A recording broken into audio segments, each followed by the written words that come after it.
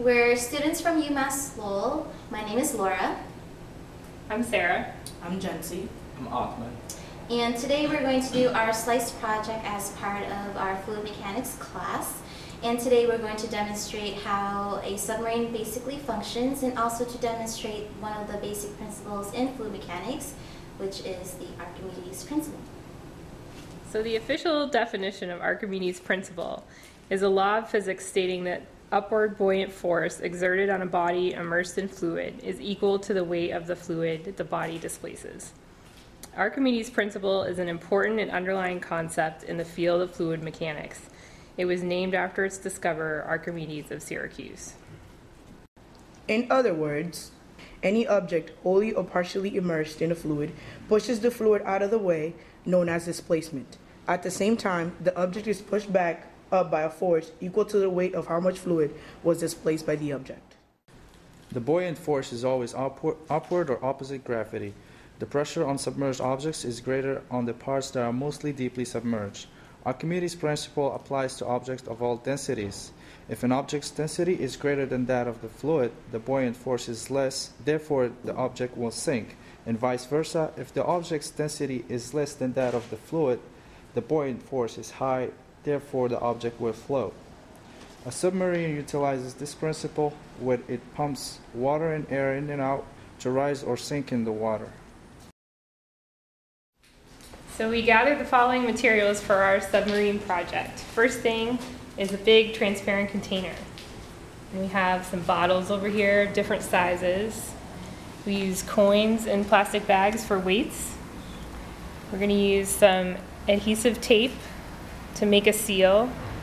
And we've got bendy straws to blow air into the bottles, and some balloons to act as the ballast. We're going to use air from this air compressor over here just to make things easier. Hi, so now we're going to set up for the demonstration.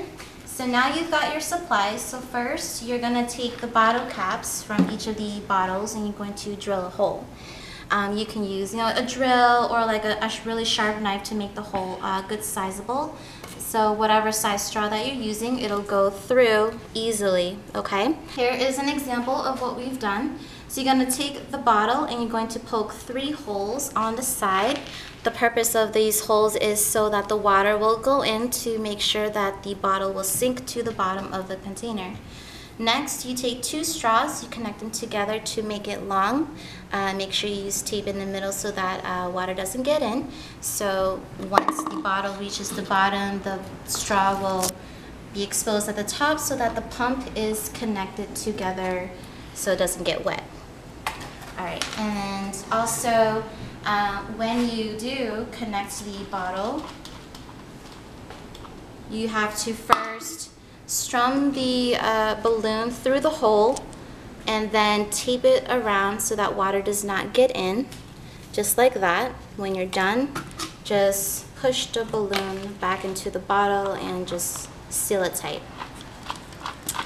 After this setup, you're going to take the weights and we're just going to tape it to the bottom of the bottle so that it will help keep the bottle down at the bottom, so that when we do blow up the balloon, it will just go up by itself. Alright, so now we have our setup complete. We've got a straw ready, sealed into the bottle with a balloon attached to it. And we've got our weight taped down to the end of our submarine. We're going to put it into our tub of water. There's some holes right here in the bottom of the submarine. And we're going to let the water just go ahead and fill up our container. Now that the submarine is filled up with water, we're going to connect the compressor to the straw and then put air into the balloon, and then you'll see the submarine floating. Here we go.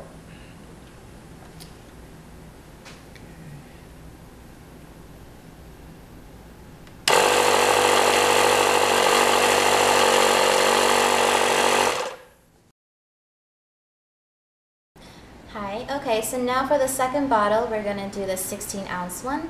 As you saw on the first demonstration, we did the 11-ounce bottle and you saw how quickly that went up. So let's see how fast the 16-ounce bottle goes up. So now we're just going to push it to the bottom and make sure that the bottle is filled up with water. So now we're gonna blow air into the 16-ounce bottle and see how fast it goes up.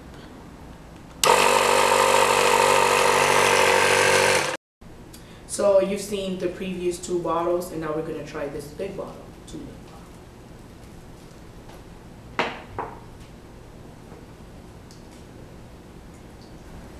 Okay, now that the bottle is filled up with water, we're gonna put air into the balloon and watch the floating happen.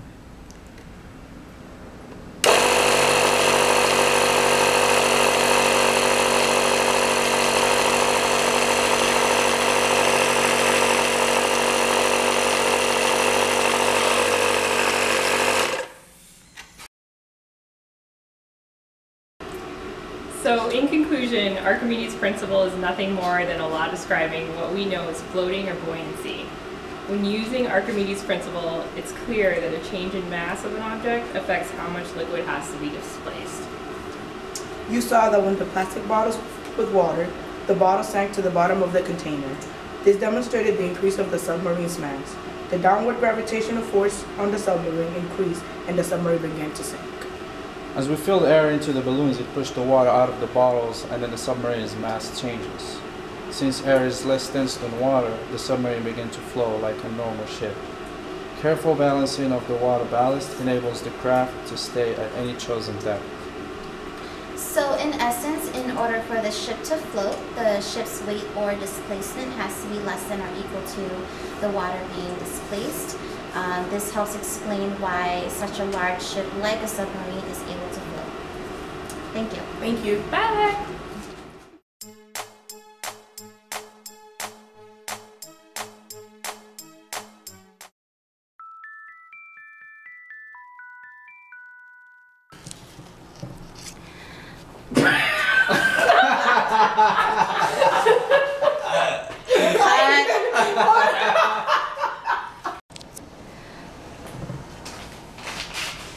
Hi, we're UML students, and Can we do this last? Wait, we'll make it. Let's make this one last. We'll draw your. now look straight into the camera, not the weird face. Hi, we're students of UMass Lowell, and today we are doing a S.L.I.C.E project as part of our fluid mechanics class. We are going to demonstrate how a basic submarine functions. I'm sorry, you need to stop. He's over here laughing.